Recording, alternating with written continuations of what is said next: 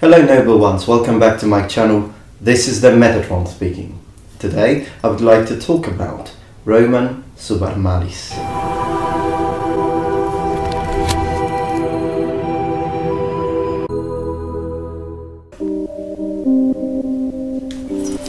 Subarmalis Vestis.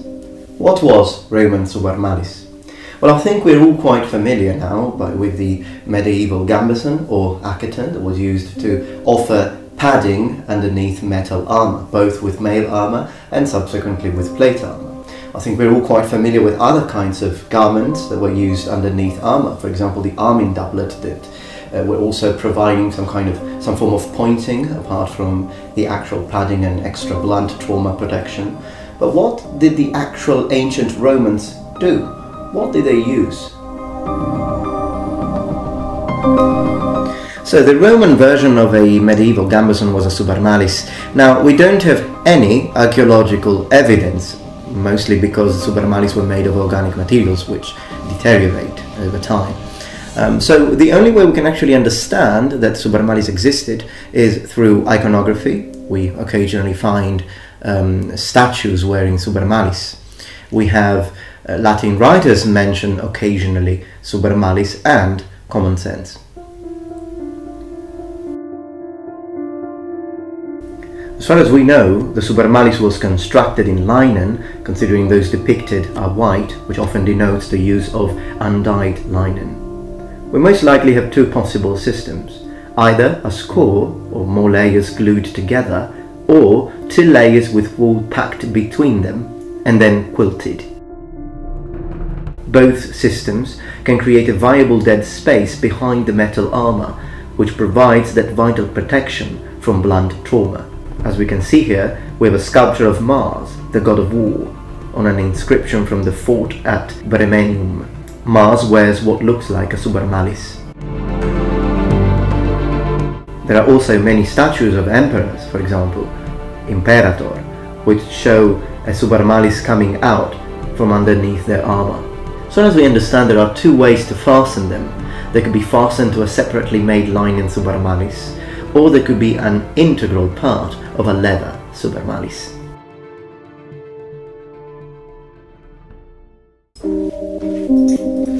Most likely the Subarmalis was a very important, if not essential, piece of kit for the Roman miles, for a whole variety of reasons. Now, of course, padding is definitely one of these, particularly if you are a reenactor and you have actually worn lorica segmentata, you will know that the shoulder plates can be very heavy on your shoulders, so most likely the padding would have been essential for the shoulders in order to reduce the pain and increase your resistance wearing the armor, considering you had to march with it for miles and miles. However, another interesting factor which has to do with shoulder padding is also the fact that it raises up a little bit the shoulder plates and the armor. Now this is essential for two reasons.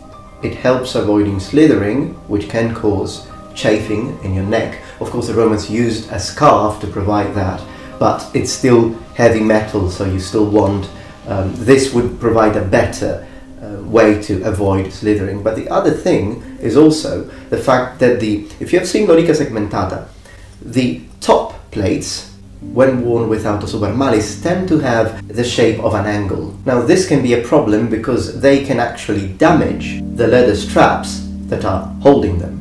Now most likely what the Romans did is that through Subarmalis they would raise up the shoulder plates, which would then raise up the pectoral plates as well, so that they would actually be straight.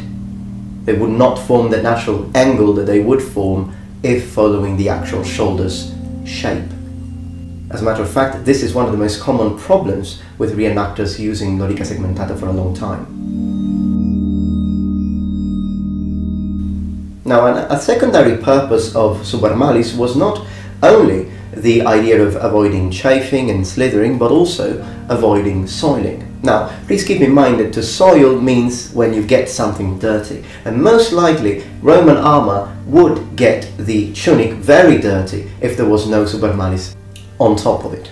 The reason for that is quite simple. We need to remember that Romans segmentata, but even mail armour, was not using neither zinc-plated rings nor stainless steel. So Roman armour had to be constantly oiled, Perhaps they even use grease. So all of this practically, if we actually look at the real practicality of the tools of war, would have got your tunic underneath completely soaked, and that must not have been pleasant at all. So most likely Subarmalis also was used to avoid this kind of problem, so that it would cover and protect the tunic from getting dirty. There are quite a few accounts that talk about Subarmalis being also waterproof, thanks to an actual covering of leather. We also have a 4th century description saying that it was made of thick cloth covered with leather, or with a separate leather garment over it for waterproofing. Now the exact form of your Subarmalis is entirely up to you if you're a reenactor. Padding for the shoulders can be as simple as 12 inches to 18 inches squares of sheepskin with a head hole cut in the center. However, a more complete garment would be recommended.